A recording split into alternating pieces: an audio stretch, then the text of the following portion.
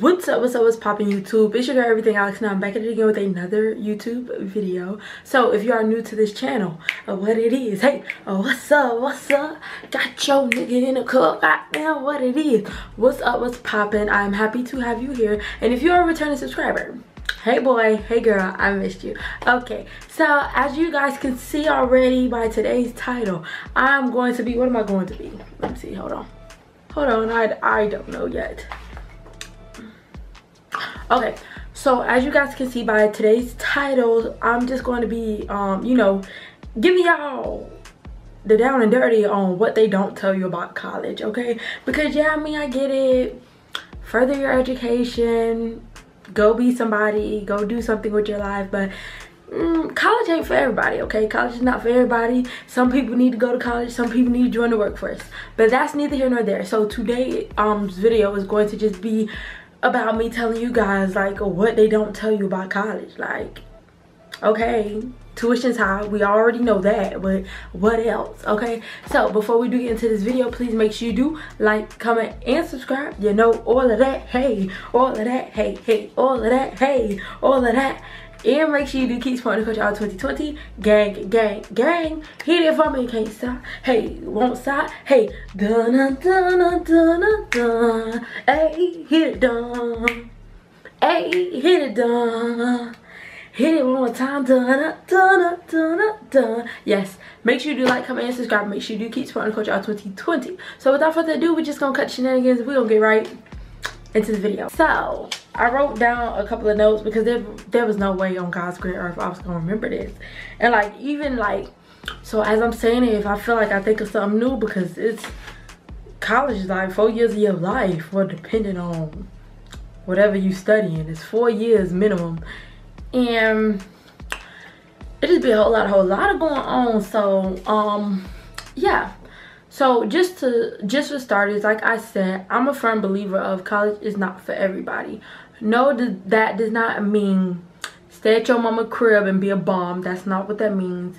But I'm just saying, like, a lot of people get anxiety when it comes to tests or just like anything school related. So I mean, college is just not for everybody.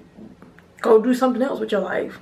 Go be a farmer, technician, plumber, I don't know, SoundCloud rapper, be something, you know. As long as you're being something, it's okay. But college is not for everybody, so don't go to college wasting nobody's money, and don't allow someone else to force you to go to college to waste their money.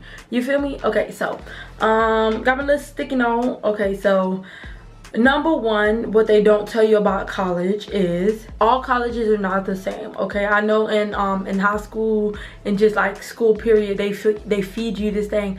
Well, when you go to college, you're gonna be having to do a 100-page paper and it's gonna be due the next morning. Like, that is not true. Like, all colleges are not the same, and when I'm saying that, I'm saying like the workload for all colleges is not the same, because you can go to one place and you be expected to write, you know, to write an America's bestseller.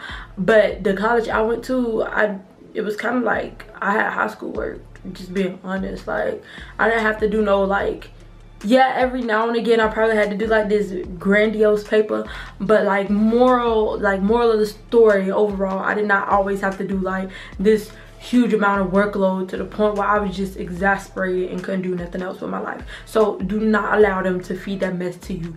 I feel like the workload do depend on like what you studying, and like also the size of your campus.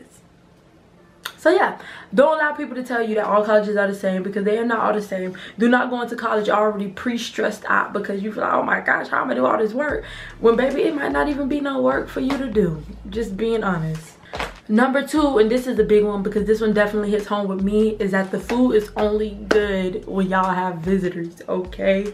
Like, bro, food is it's only good when the high schoolers are coming or somebody's coming to visit the campus and they just trying to make a good first impression, because that's what they do to you. So when you're in high school, you're going to visit the school, they make sure they prepare their best meal. They make sure they prepare Sunday's best for you, because they know, like, that's gonna be one of the reasons that you come. Oh, I got good food, okay, wonderful, I'm there. So the only time the food is good when you go into college is when the high schoolers come, or if somebody's important visiting the campus. Other than that, be prepared to be disgusted and eating cereal every single day for breakfast, lunch, and dinner, saving cereal in your room every single day, and just, you know, lacking all the nutrients that you need for your body because the food is trash. Okay, I wish somebody would have told me that prior, but no one did, and I had to find that out the hard way. Number 3, what they don't tell you is that buying books is a tactic of the devil. Okay, the devil want to see you down, the devil want to see you broke, the devil want to see you stressed, the devil want to see you wasting money that you don't need to be wasting, that you could use on something else. The devil just really want to see you down bad, and, you know, just using your bottom's dollar to purchase a book. And do not let the devil use you. Do not let the devil get the best of you. You feel me? Because I can, like, honestly, out of the whole 4 years that I was there, it was probably only 2 classes that I actually used the book every single time I got in that class. Like, they made sure we used that book. And out of all the classes I took, why is it only 2 of them doing that? You feel me? So, child, don't let the devil use you. Don't let these professors be the reason why you broke. When they lying, you go, what you do before you trying to, oh yeah, I'm a good student, I follow the rules, I'm gonna do what you say, professor. Before you do all that, go to that class first, and you figure out, you peep game how that class operating, and you'll know whether or not you need that book. But don't just, oh, it was on the syllabus, the syllabus said that I need the book. Like, don't do that. Don't listen to that syllabus. Don't listen to the devil. Don't listen to the professor. Sometimes all you need is, you know, instincts. That's all you need. And if you're a woman, all you need is a woman's intuition. So do not listen to them when they telling you, oh yeah, you don't need this book, and then you don't never open it, and now you're mad. Be mad at yourself, because I already warned you. Okay, I already warned you.